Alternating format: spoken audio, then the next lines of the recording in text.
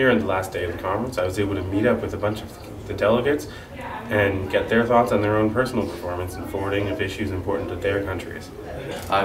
Canada and the developed nations were very surprised to see that China and Iran were both in support of accountability programs within their countries. Jordan was particularly interested in the access to healthcare in rural regions, discussing access to contraception, family planning strategies. The idea of using media as a resource to promote child and maternal health is something that Botswana and many of the African nations feel is fairly important.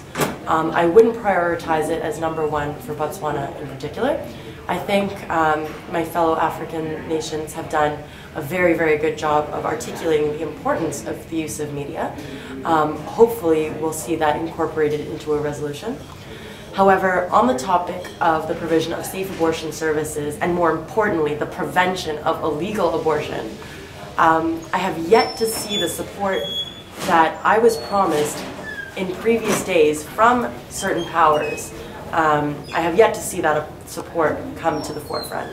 I mean, the delegate of the People's Republic of China, it has tremendous power at his disposal. In speaking in the third person is one method of maintaining superiority over other delegates. And at this point, it is clear to the delegate of the People's Republic of China that he stole the show.